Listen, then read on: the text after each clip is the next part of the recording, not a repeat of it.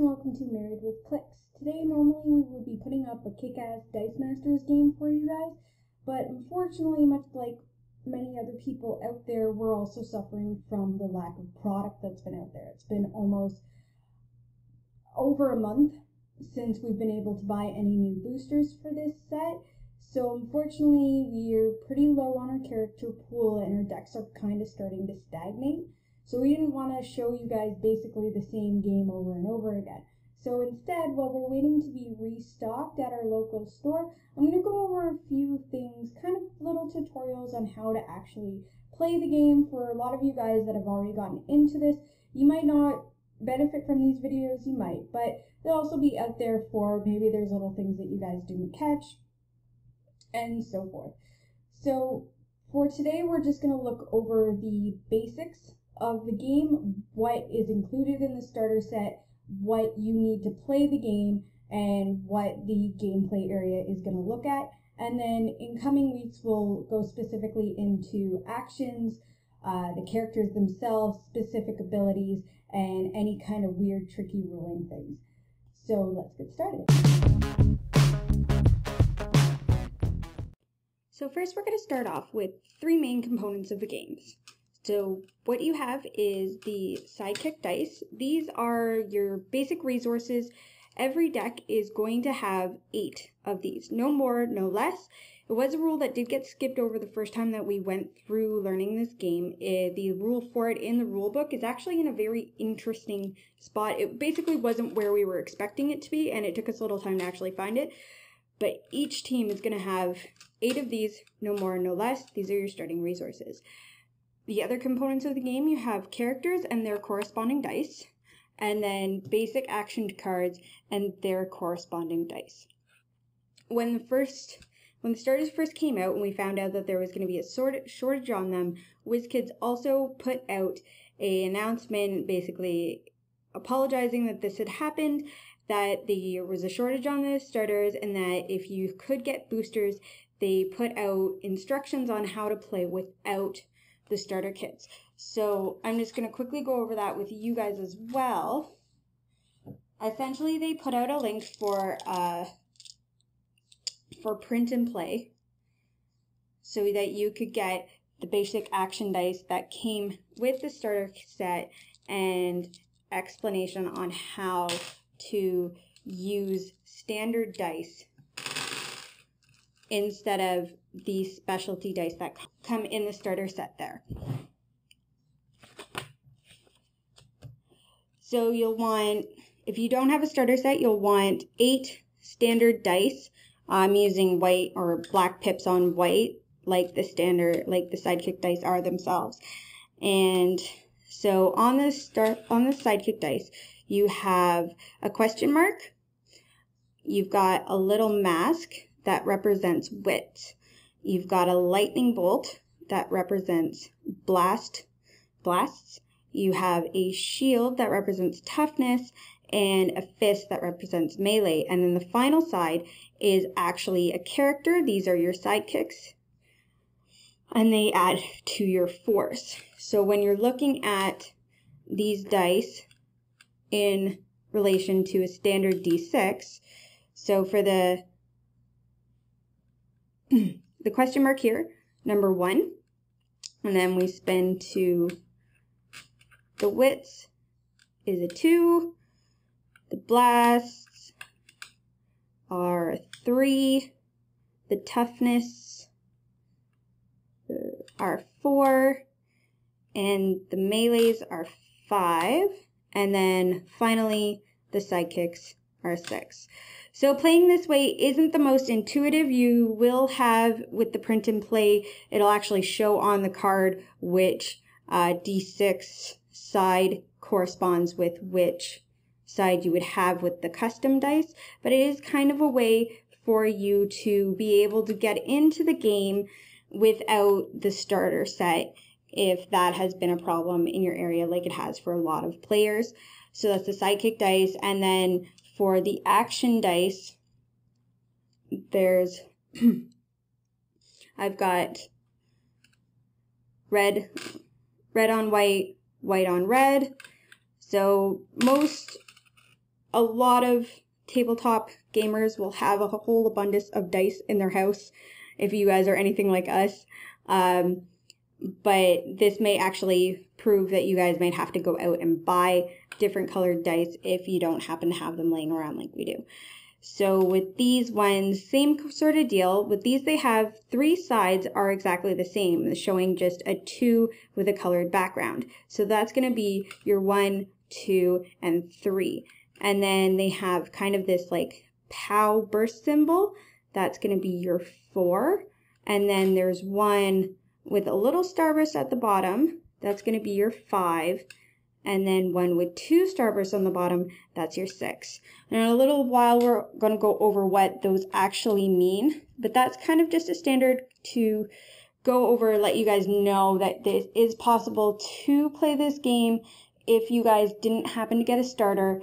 Kind of just an idea of what would happen if you did with just regular D6s.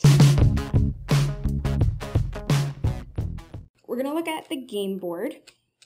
There are essentially 4 areas of the game board. Now, I don't have a fancy playmat that actually indicates what the areas are, so it's a little more of just remembering what my things are for myself and for anybody that watches our games. We've actually had several people mention that they like watching us without the playmat, just to give you guys an idea that you don't need these fancy playmats to actually play this game. You can just play it on a tabletop without any problems, so long as you mentally have areas designated. So the 4 basic areas are, I like to put right in the middle, is your reserve pool. This is where you're going to be gathering all your resources from. So if you think about it in context of, like, say, the comics for this game, this is going to be the place where you're getting ready to go out into the field with your superheroes. This is your X-Plane, your Quinjet, your Fantasticar.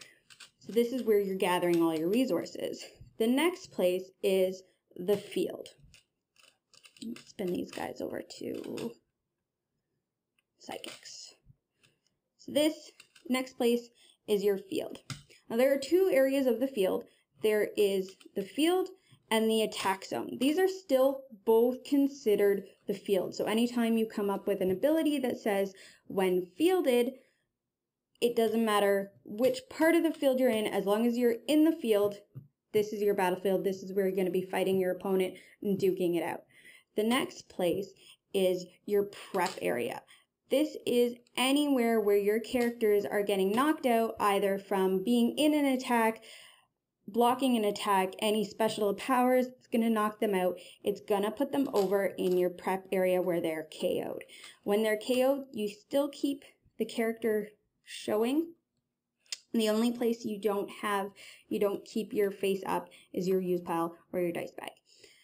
So with the prep area, this is essentially, comic-wise analogy, this is your X-Mansion, your Avengers Tower, your Baxter Building. This is where your characters are now getting prepped to go back into the field. So once they're in the prep area, the next turn, you're going to bring them into your reserve pool, put them on that plane to get them back into the field.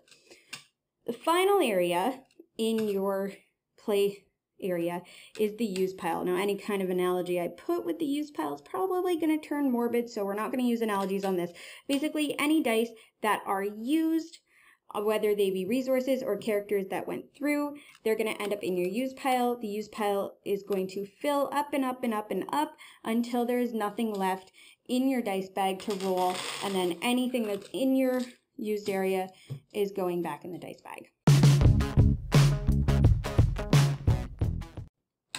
So now that we've looked at the play areas, we'll look at specifically what each die and component is going to do.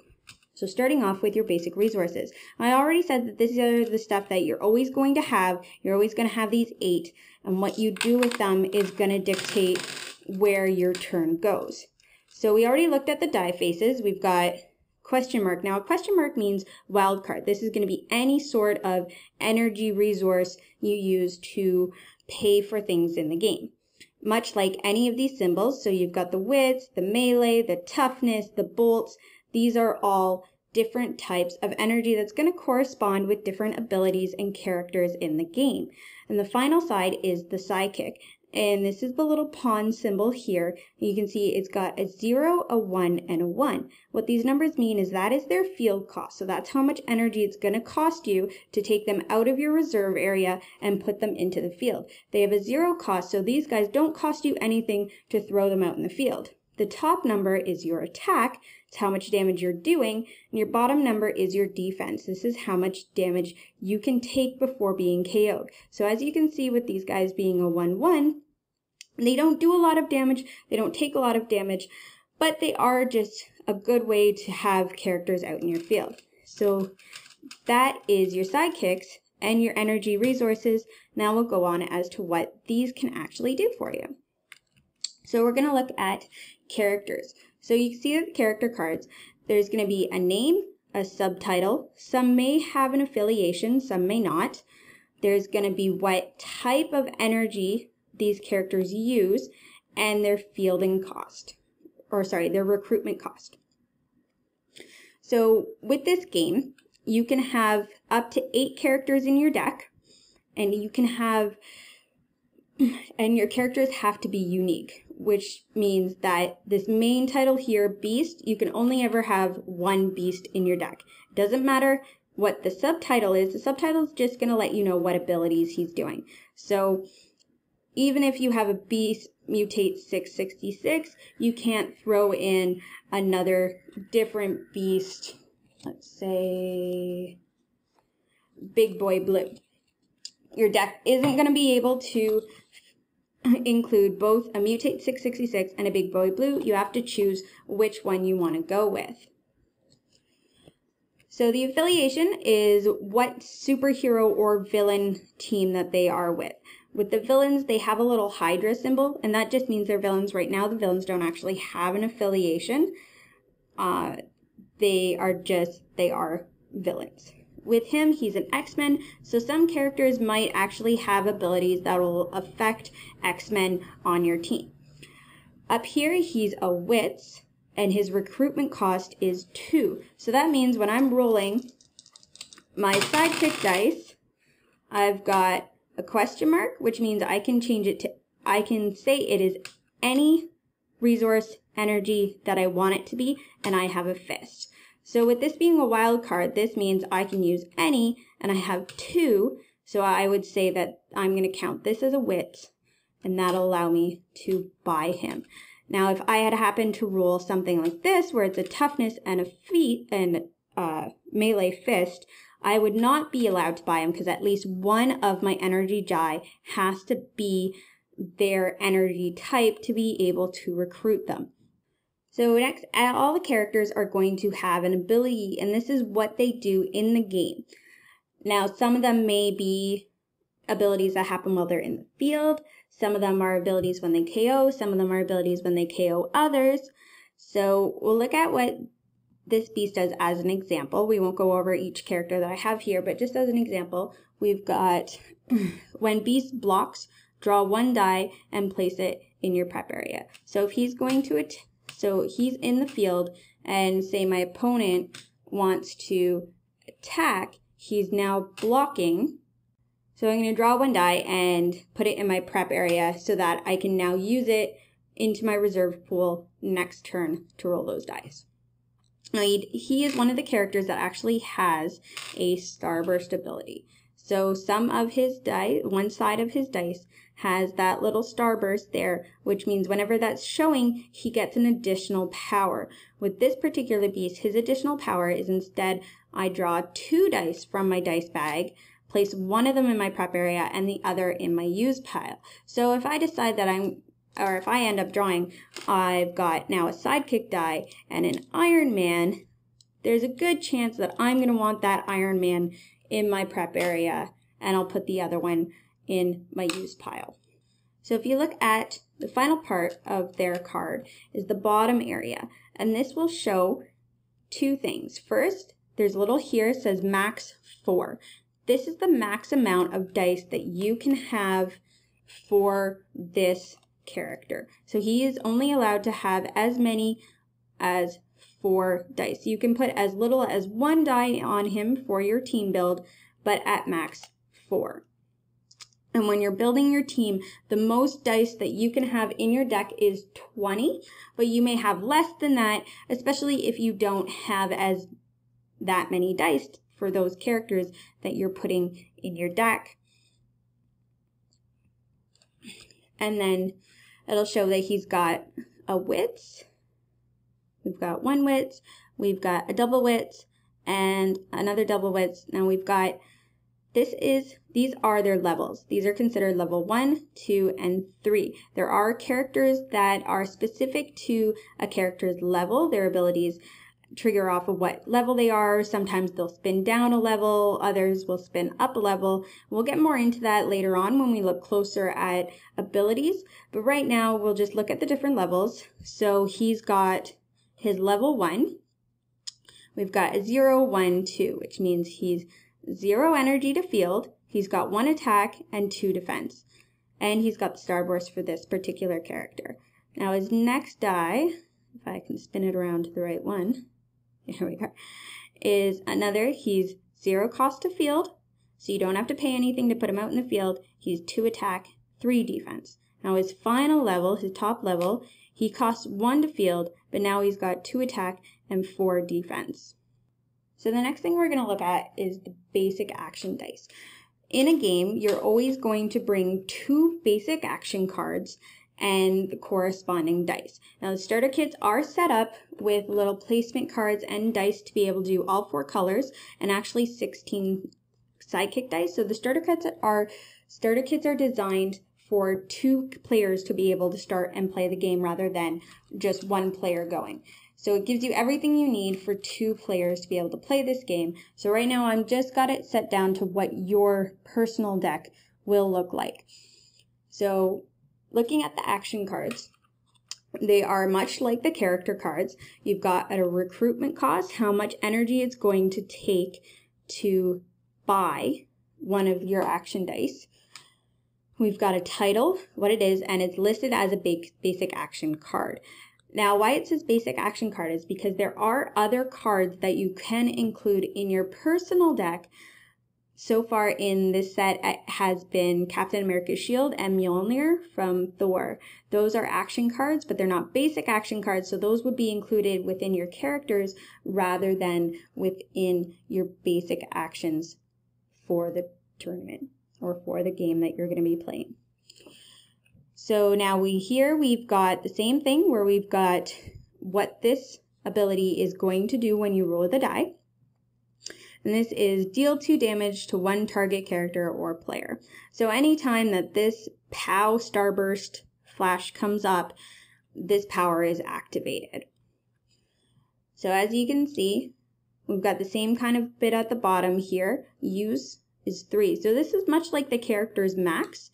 And this just tells you that for this basic action card, you're going to put 3 action dice there. Now, this one, as we looked before when we were looking at the standard D6s, it has 3 sides that show a 2. Now, these are generic energy. Unlike the other energy we looked at where it actually has a specific energy type, with generic energy, you can designate it to any energy type. So at this, it can be a melee fist, it can be a shield toughness, it can be a wits mask, it can be anything you need, and it'll give you 2 towards buying something with your energy. Something I didn't go over with showing you Beast. Well, Beast here has 2 wits. With a character that has 2 energy, you are able to spend 1 of that energy and spin it down to a single energy type in case you want to save that for later. You can save energy. I'll go over the tricks later on about saving energies to use a type called globals. We'll go over those abilities when we go over character abilities in detail in the coming weeks. So the difference between having a character double energy and a generic double energy is that this standard 2 is always going to be 2. There's no way to split it. So if you are going to buy something with it, you have to use the 2, even if that means that you are overpaying for something. So let's say in the event that I want to buy Storm. Storm's recruitment cost is 3, and I have 2 generic dice here that both have 2 generic energies. Now this is going to be 4 generic energy, but because I can't spin them down, I have to use up both die to recruit Storm, if that's how you want to put it through. So some abilities, I didn't actually grab one. Let's grab one that's got a starburst. Here we go. Smash. So this particular one, as you can tell down here, we've got our POWs with starburst. So this ability has a starburst ability, which means it's got a standard. Anytime your POW shows up, it's going to do that. But if your POW shows up in this particular place with 2 starburst, it's going to do a different ability. Usually the starburst abilities are just a more powerful version of the standard ability that card does. When you use your dice bag, this is where your dice are going to be housed when they're not in another particular game area. So if they're not in the field, prep, reserve, or use pile, they're going to be in your dice bag. So when you have your dice bag, you're going to be pulling dice from it, and then when it is empty, when all of your dice are in your use pool or in your field or in your prep area and you need to draw another die, you're going to put everything from your use pile, put it back in your bag. So I'll go over more what the dice bag does and the functions of everything in the game next week when we go over an actual how the game is set up and how you do each turn and each action within the game.